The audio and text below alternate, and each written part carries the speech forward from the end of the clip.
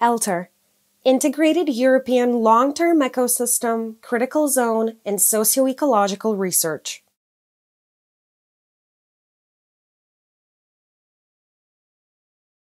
My name's Will. I think I've met most people, maybe once or twice, in the meeting. But yeah, like I said yesterday, I'm a colleague of Jan's, and this has been my magnum opus. This is what I've been working on for a lot of the eLTER project. So that is the cookie cutting tool for statistical data. So we sent out a link to a video for the meeting, but just as to kind of very briefly recap, when we're looking at national data sets and kind of, transnational European data sets, it's always nice to have these data sets because they are collected and they're harmonized and they're kind of quality checked and blah, blah, blah from the kind of national and international authorities. So they're quite valuable sources of data. But we're doing site-based research. This is my staple diagram of the cairngorms. If we're doing site-based research, then probably these data sets aren't going to kind of tidily fit our sites. So on the left, there's some air quality raster data, which we can see it covers the whole UK, but the cairngorms is just this little red part. But then mainly of interest to us is the statistical data sets as well. They're often grouped by kind of county or province or, depending on the country. And again, with the cairngorms, we can see this little diagram where the different councils, I think that's right, Jan, tell me if it's not councils, but I think these are Scottish councils. The cairngorms sit slap dab in the middle of about 5 of them. So it's not easy to get a figure or some figures for our site that we might be interested in. This was kind of the original mission brief, and then to that end, we developed this cookie cutting tool. So the idea of it is that we can take any of our LTSER platforms. So again, there's some boundaries of the Eisenwurzen National Park. And we could take some data that's, should contain some data for our park or our site or whatever we want to call it, but also is going to contain a lot of other kind of junk.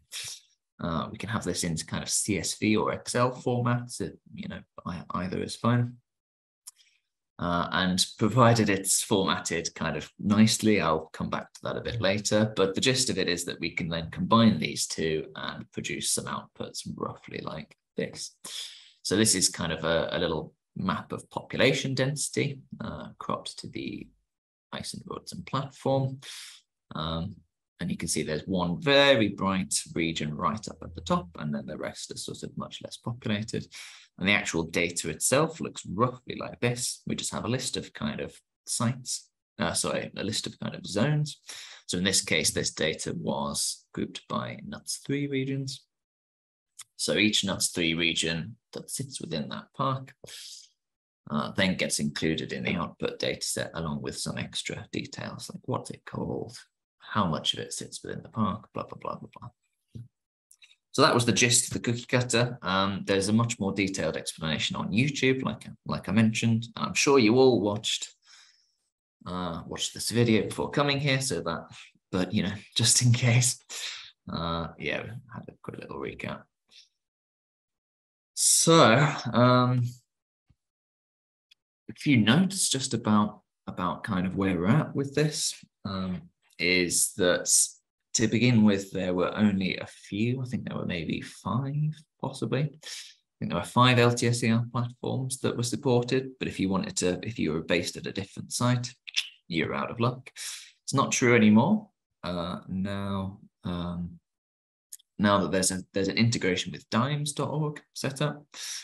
So if your platform is both on Dimes and if it has a shapefile uploaded, which describes the kind of the boundaries, then you can use your platform and data for your platform with the tool now.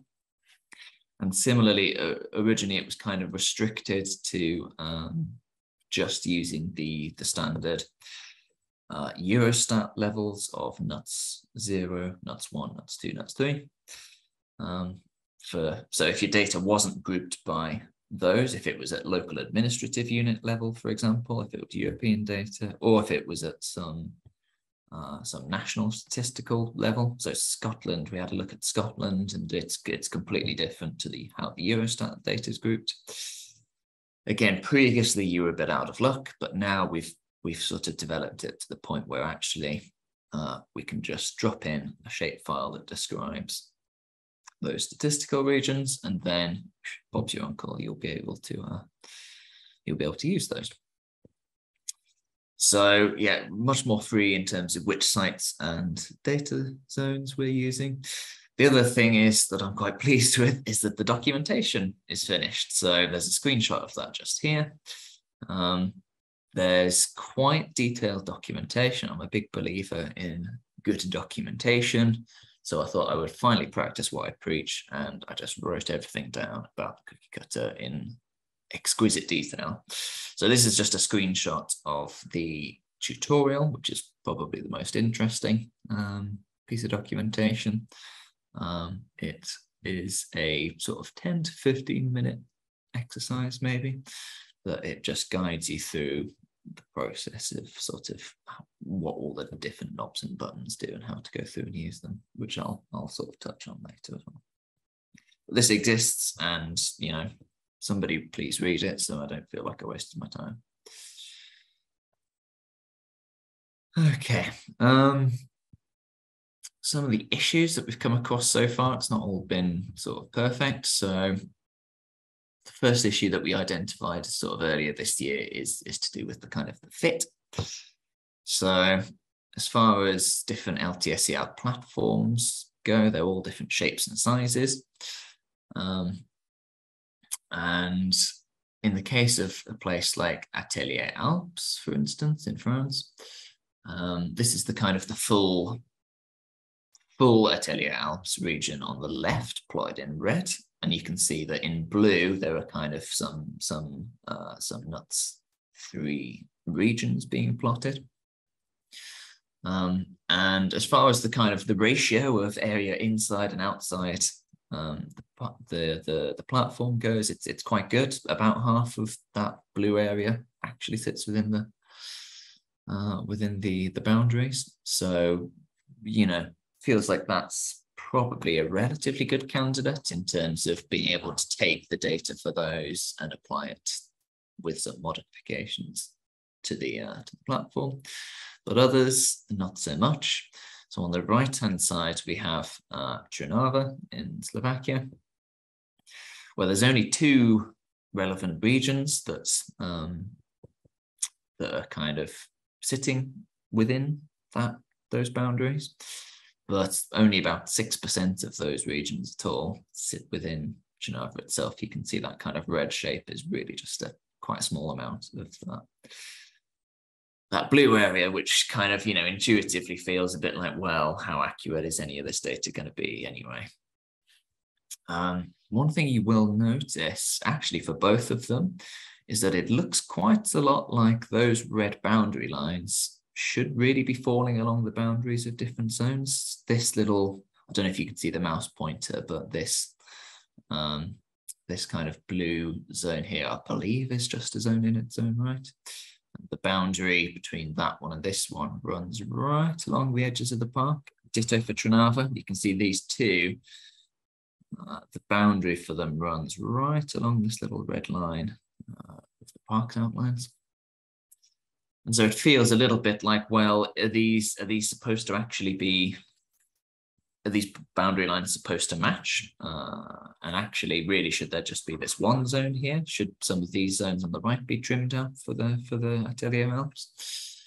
It feels like there's, for all of the parks, really, there's quite a few of these kind of dubious intersections where we think, well, actually, is that supposed to be there? Does that really sit within the boundaries?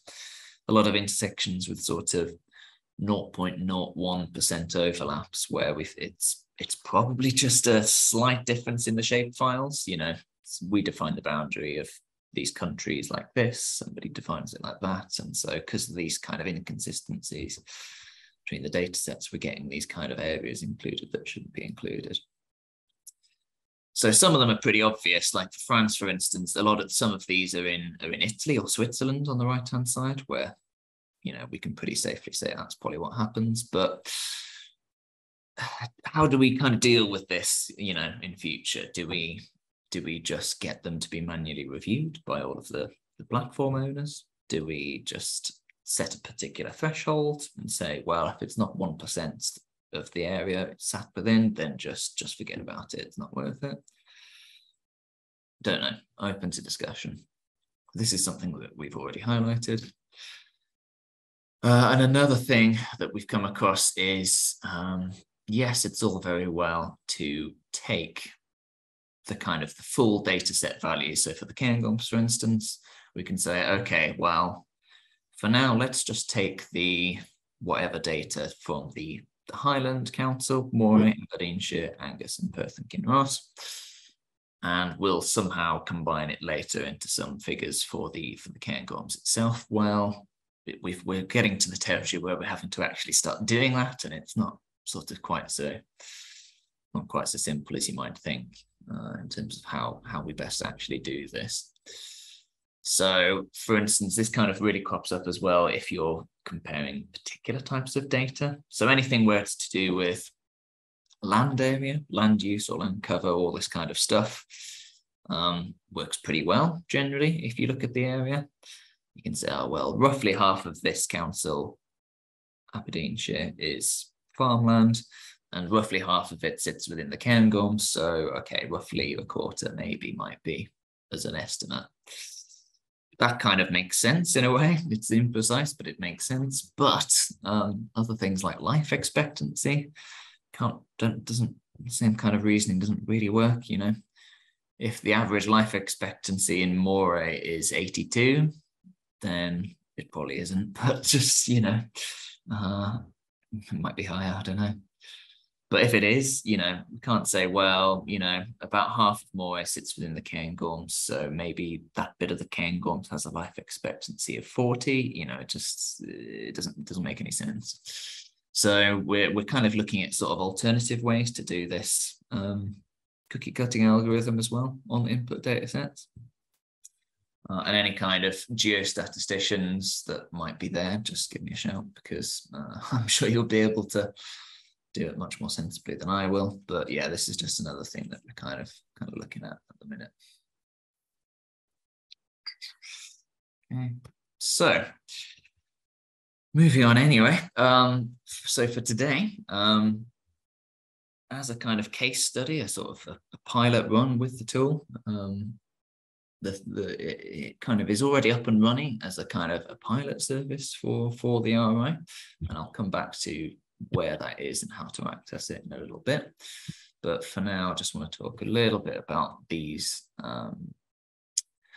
Eurostat parameters that we've already processed. So for the 6 pilot LTSER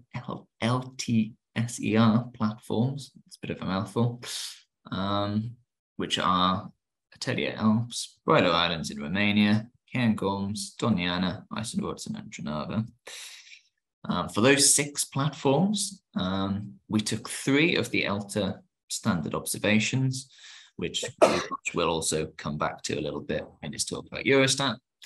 But we took 3 of those slightly at random. We took GDP per capita, area under tillage, and population density. And we took all 3 of those and tried to sort of produce a kind of a full picture for each of those 6 platforms, because all 3 of those data sets cover the whole of Europe. So they make quite a nice starting point for comparison across sites, because they cover the whole of Europe. All 6 of those platforms are in Europe, so we know there's going to be data for all of them.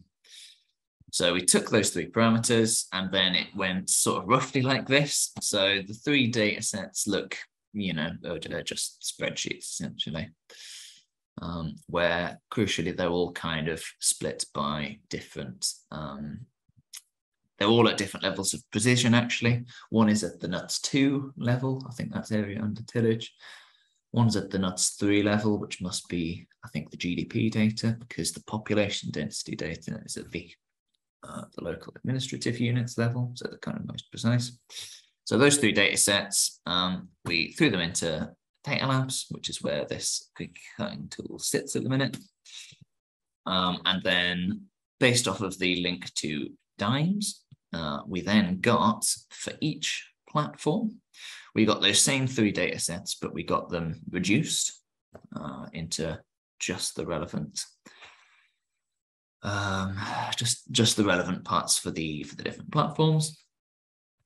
And we also whoops, I double clicked. We also produced some maps as well. So for the Cairngorms National Park, for instance, the area under tillage, we've got this kind of linear plot. The data runs from roughly 2005 to 2013. And so we got these kind of chronological plots where you can see from 2005 to 2007, the area in the sort of southwest, southeasty kind of corners going up.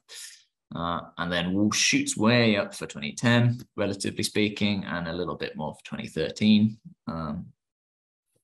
which kind of gives you a little bit of an idea that, on the whole, relatively slowly, but the area under tillage is kind of increasing. We can kind of just see that at a glance.